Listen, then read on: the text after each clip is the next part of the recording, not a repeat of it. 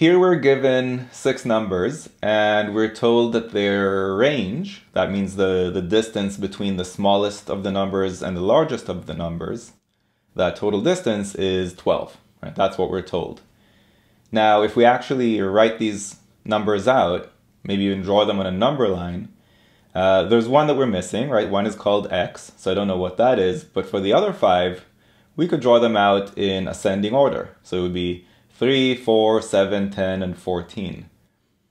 Now there is another data point called x. I don't know where that goes, but I do notice that the total range of the numbers that we do know about is 11. But we're told that the actual true range, once we include x, is 12.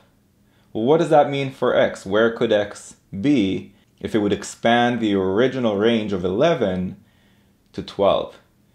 X would have to be either 1 to the left of the starting point or 1 to the right of the end point. Those are the only 2 ways that it would expand the range by 1 unit. Now they're asking us for the difference between those 2 possible values of x. Well, we are looking at a range of 11, extended 1 to the left and extended 1 to the right.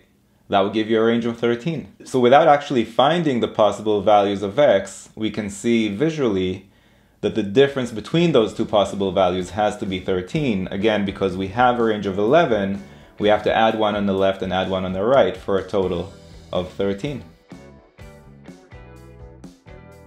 If you found this video useful, go to quantreasoning.com for a lot more where that came from. You should also click that like button and let me know in the comments below what you'd like me to make future videos about. And of course, if you haven't yet subscribed, go ahead and do that and click that bell below so you get notified about future videos. See you next time.